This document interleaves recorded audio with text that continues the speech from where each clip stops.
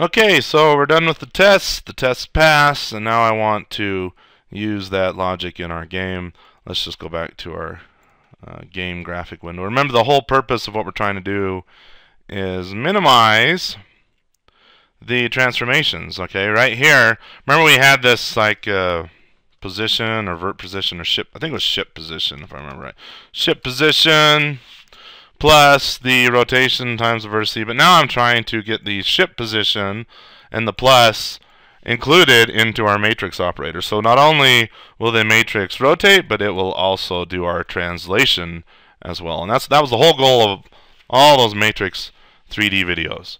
So I think it's time we actually use that, see if we can make that work. We need to go to Build, Configuration Manager. Remember, we turned off Sandbox Game. We need to turn back on saying, hey, build this. I can already see that IntelliSense is flagging that our rotate is gone. But let's see what else the compiler says. Control-Shift-B. Let's get the compile report. I'm going to right-click here and just turn off IntelliSense errors for now. Rotate, not defined. Okay, well, good. We should do that one. Let me get the error list up here and pin it, and it pins quite high. Bring it down. Let's see. No binary operator. Oh yeah, well, I added this because I said that's where we're trying to go. So let's get rid of that. I'm going to build again, refresh our error list. Plus equals math vector 3D, or math vector 3D does not define this operator. Plus equals ship velocity. Okay. Looks like that's the last error, and we forgot to implement this operator. So let's go look at the engine, math. I just want to look at Vector3D just to refresh our memory a little bit. Vector3D, did we did the plus equals operator, did we not? Yes, we did right here. And so with Vector3D, we did the multiplication, but we did not do addition, nor did we do subtraction, nor did we do plus or plus equals. So again, if I was writing this library up beforehand, I'd write every implementation of every operator, but we're just going to do this incrementally and as needed. I think it's nice to see things written as they're needed, especially from an educational point of view, because then you can see, oh, that's why. I mean, all too often we teach you guys to do things. As teachers, we teach you guys to do things. And you're like, well, why do I need to do that? Why do we need to do that? Well, just do it because I said so. Well, I think this approach is we need to do it because otherwise this isn't going to work. And you know why we need this operator. It's to change our ship position. So anyway, let's implement the plus and the plus equals operator for Vector3D. Vector3D. Go down here. Let's be consistent with the formatting in Vector2D. So it looks like we have plus at the top. So let's do that. Inline, Vector3D, D, come on D. Operator plus const, Vector3D, D, whatever, IntelliSense. Left, const, Vector3D, reference, right. Zoom out a little bit. And then here we will say, again comparing to this, I want to do the plus equals operator. So inline Vector3D reference operator plus equals const. You know what? Let's just, well, yeah, all right. Const Vector3D reference right, like so. Is that consistent? Yeah, we're consistent. Okay, build that. We should probably get some linker errors. Yep, that's good. So let's go to the INL file for Vector3D, and again, being consistent with Vector2D. Looks like we have operator plus at the top. So let's do the same thing here.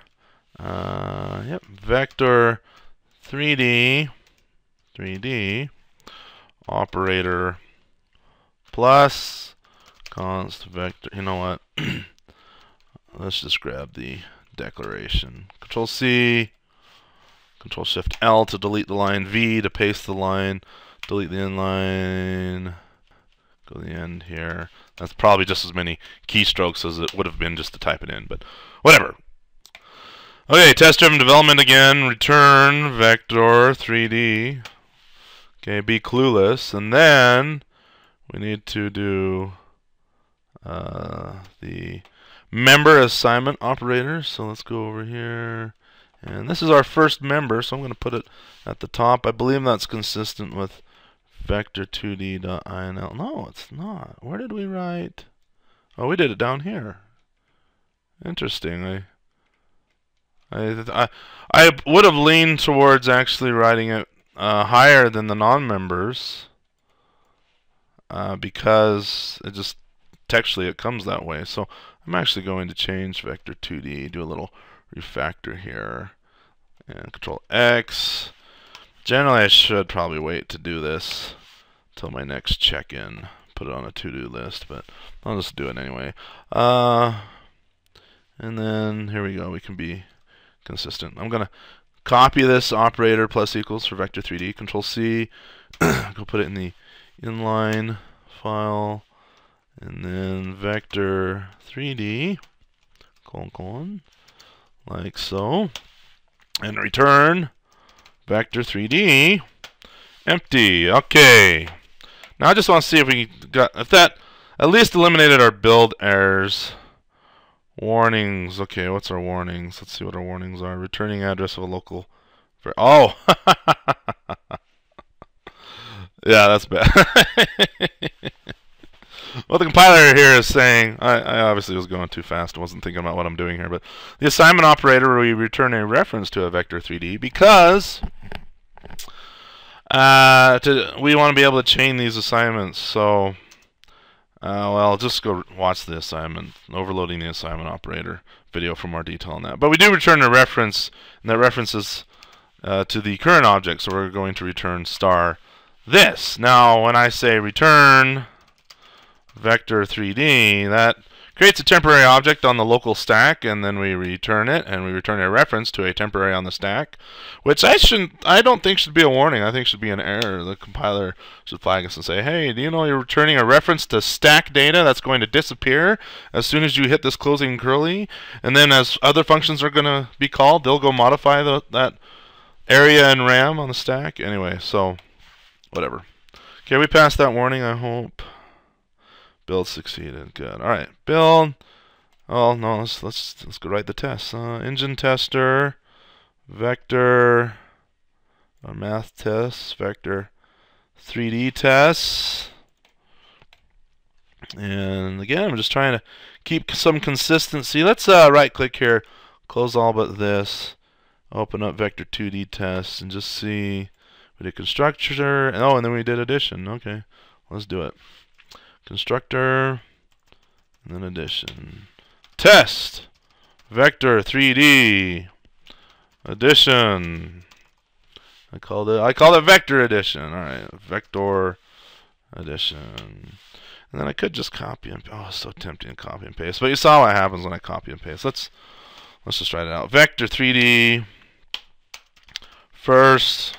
I'll give it a 9 and a -2.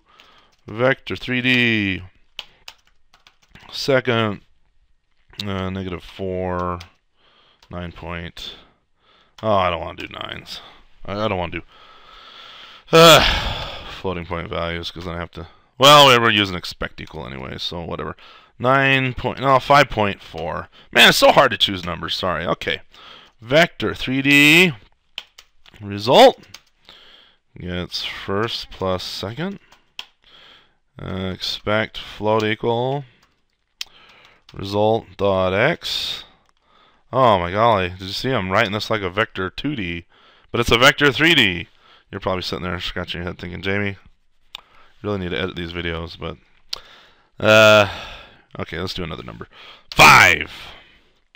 And here we'll do a 7. Okay. Result dot x should be equal to, well, what's the x going to be? 9 plus -4 will be a 5. Expect.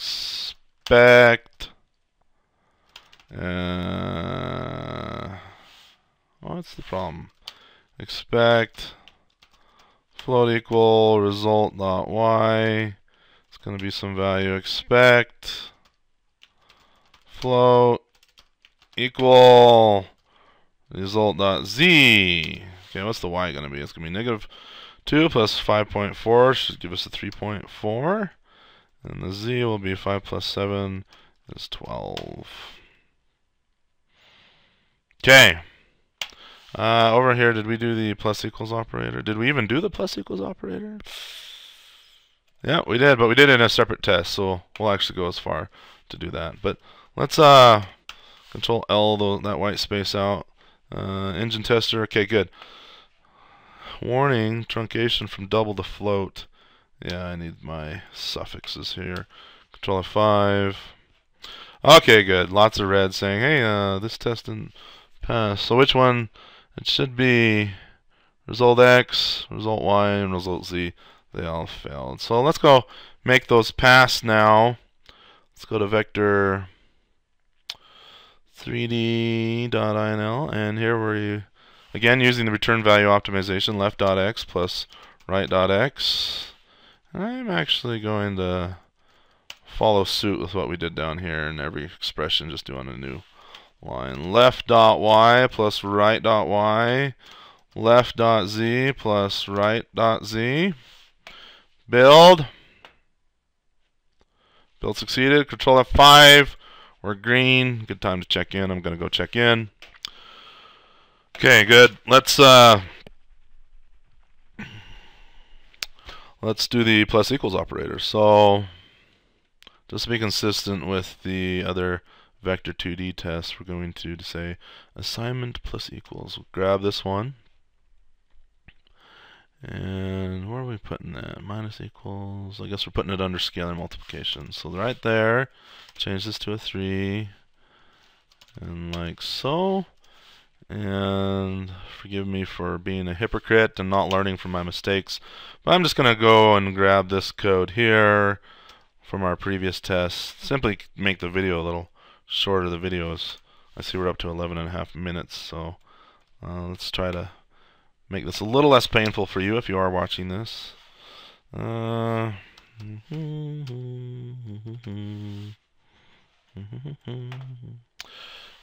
here we'll do 1, 2, 5 dot 5,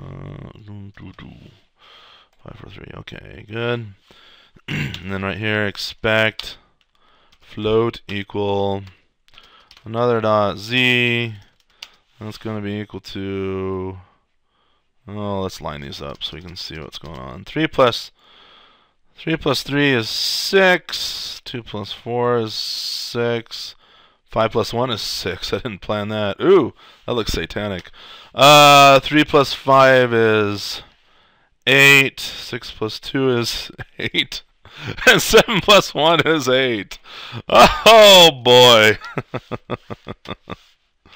Oh, rolling the lottery. Okay. These should fail. Let's make sure they fail. I just want to make sure everything looks kosher. Okay, good. Control F5. Yes, it failed. No good. So let's go implement that.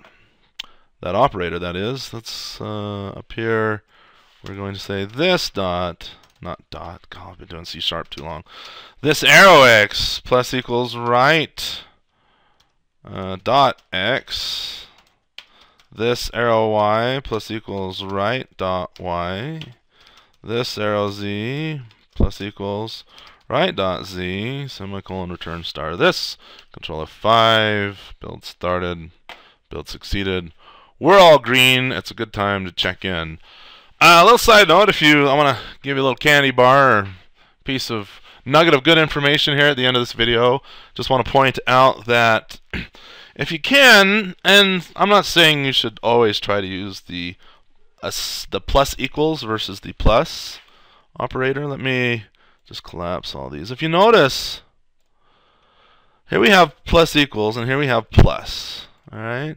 And the plus actually takes a little longer to execute because it has to return an object and construct that object. And if you're not using return value optimization, you'll actually create some more temporary objects in the middle of that. But long story short, Plus takes a little more time to execute than plus equals, because all plus equals does is says, well, let's take this and shove it in this object and this, and shove it in this object and this, and shove it in this object. No intermediate objects are created, nor do they need to be copied out or assigned out. We're modifying this object. So it executes slightly a little faster just to modify this. Now, I'm not saying all your code you should write in favor using plus equals versus plus. I bet you would rarely, if ever, notice the difference. But I did just want to share that nugget of information, or a thought at least, something you could profile and test by hand yourself for sure. But there you go. All right, so we have tested and implemented the plus and the plus equals and the plus operator for Vector3D.